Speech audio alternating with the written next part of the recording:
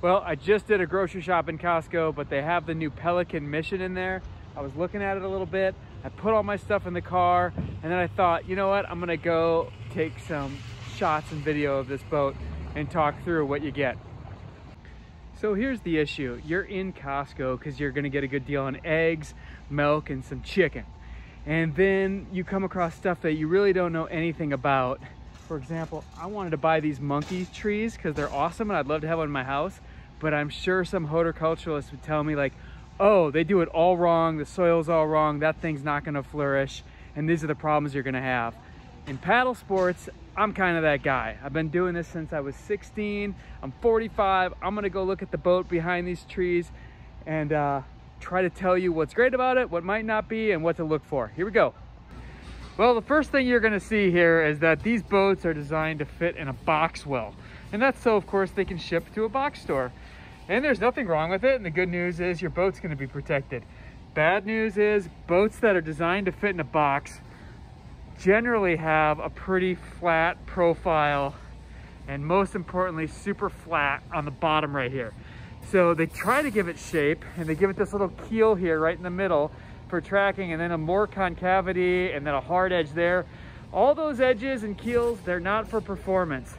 They are for structural integrity so the boat doesn't waffle because it is such thin plastic. Okay, I feel a little bad picking on that shape. Here you can see their diagram where 1, 2, and 3 are 3 points of stability. You know, you could do that with just a shallow arch. There is some reinforcement going on. Does that little keel line, number 2, give you more tracking? And does the indentations help trap water to give more tracking? Probably a little bit, but I just point out, you're not seeing this shape in high-end sea kayaks and high-end canoes. It's also there to provide structural integrity to the kayak. We've seen the industry try to use these clips. They break. They will always break. So here you have a hole, and my only concern here is if the bungee were to break or pull through, how are you going to get it back in there?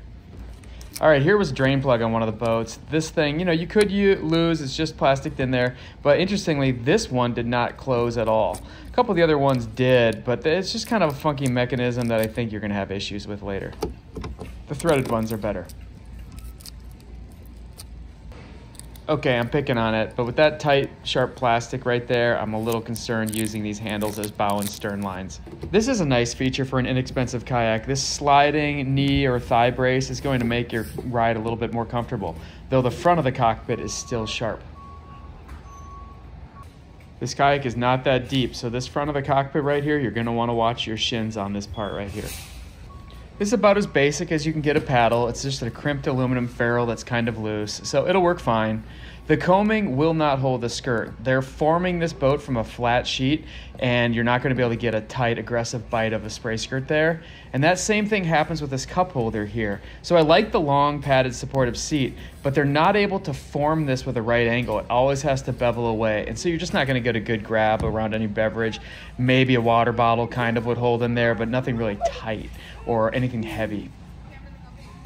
You got to hand it to them for them giving you a paddle holder right here, but again, that clip, loading this in and out of a truck or back of a car or on top of a car is going to be a problem. There's your tank well. I like the little shock cord nets, like I told you earlier, that issue. There's a drain plug that did work fine. I think this self-draining plug will probably work okay, but something to keep an eye on. There's 3 of them that are all good. There is this forward deck tray that you can actually put a cover on that they have. The beverage holder will be an issue. They're showing that cover in position. That's not going to be a waterproof bag. You know, overall, again, this is a recreational boat really for shoreline use. I do not want to see these out in open salt water or making big crossings. It's a 10-foot long boat with no built-in flotation, 29 inches wide, 25 inches at the cockpit width, a 53-inch long cockpit. But this number right here, 300 pounds, that's a bit deceiving.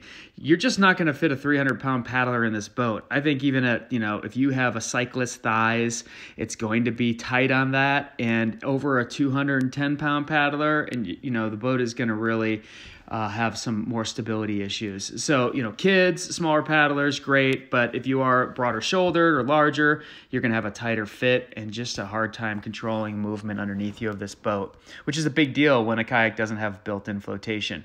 But again, you're going to have a ton of fun in this kayak if it's just for recreational use. The blade is a fiberglass reinforced, probably nylon or polypropylene.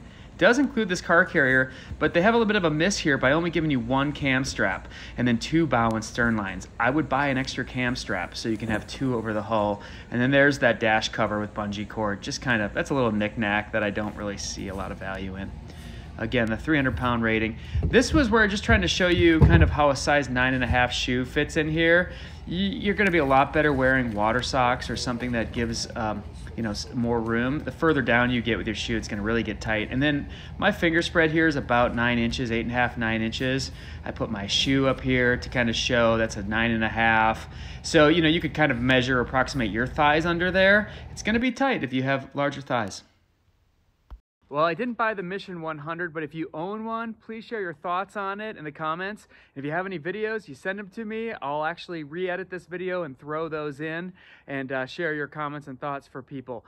The reason I didn't buy that is because for a recreational boat, I was able to find a kayak like this. This is a Walden Vista. It's made out of recycled plastic, and I found it online this fall for $75. So that leaves me now a fair amount of resources to buy a really nice paddle and some other like life jacket and some other maybe possible flotation to make this a little bit safer in deeper water. So that's another route to go.